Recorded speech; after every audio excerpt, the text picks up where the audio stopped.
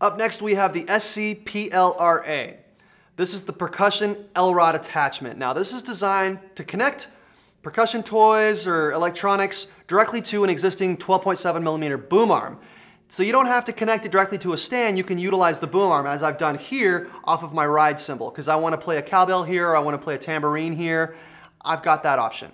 Now the clamp has two geared 360-degree tilters to allow for maximum positioning and a 9.5mm mounting post for an L-rod.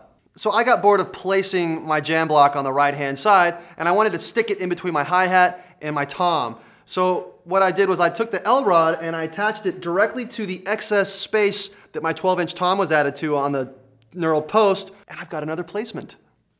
For those of you that are in for double the fun, have a look at the SC-DPLRA, which is a dual post L-rod attachment. This thing is great. I mean, you can mount two different accessories at different heights. And you can mount it to a boom arm, just like the other one. Check it out. It has the same clamp that attaches to a 12.7mm boom arm with two geared tilters for multiple angles of adjustment. It has a U-shaped rod with different length mounting posts so that you can offset your accessories.